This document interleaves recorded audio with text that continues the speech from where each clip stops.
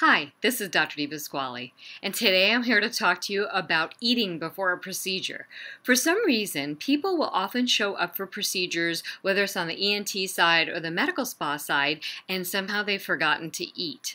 I want to discuss this because it's very, very important. And we always check, but sometimes they're just insistent that they didn't have time to eat, they didn't have time to grab something, and what typically will happen is that patients who normally do not have fainting episodes will be more predisposed. They're called vasovagal reactions, that's the medical term, and what it basically means is that, and it's usually triggered by either stress, procedures, dehydration, hunger, and a multitude of other things. But during these procedures, when you're already hungry, your blood sugar's low, you're possibly dehydrated, and you add a procedure to the mix, typically people will pass out.